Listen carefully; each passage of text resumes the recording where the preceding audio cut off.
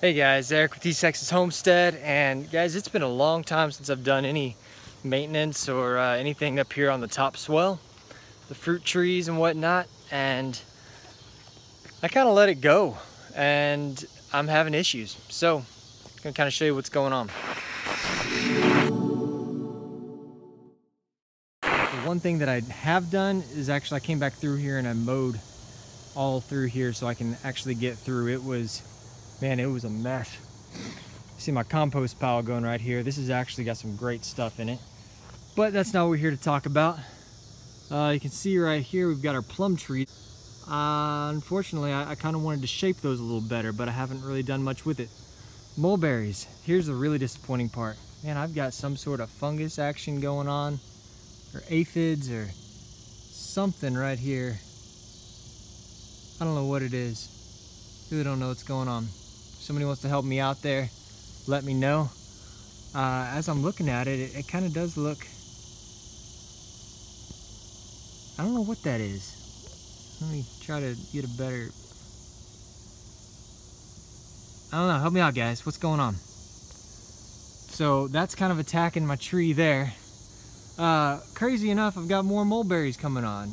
I guess they completely stopped through the middle of summer and they're back at it. But here's what I'm going to be dealing with right now.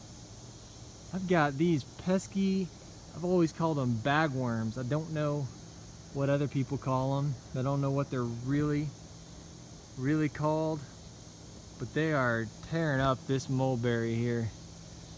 So, oh, the other interesting thing is this isn't the all of this up here.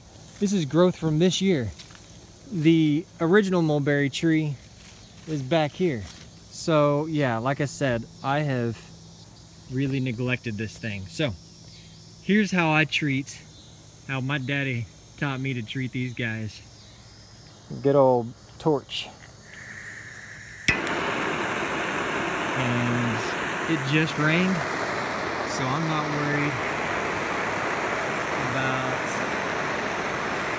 catching anything on fire except for these guys. I'm sure Peter's gonna love this.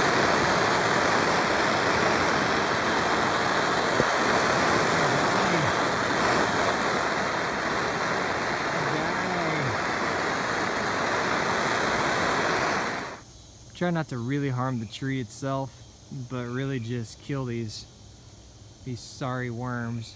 They will destroy this tree.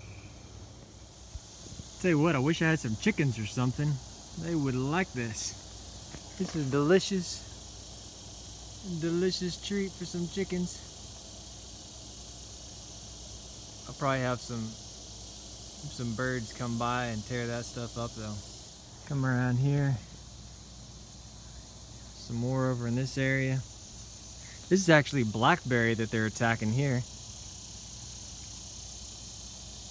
Well, y'all, that's pretty much it. It was a really short one, and I got really distracted going around and frying these little worms. In addition, I also found that the thistles that I've got that have all those stink bugs, which I forget the exact stink bug it is, found that if I go around and just start frying the heads of the thistles, I take out an entire colony of those stink bugs. So pretty cool, but I got distracted doing it. Anyhow, guys, thanks for watching. We will see you on the next one.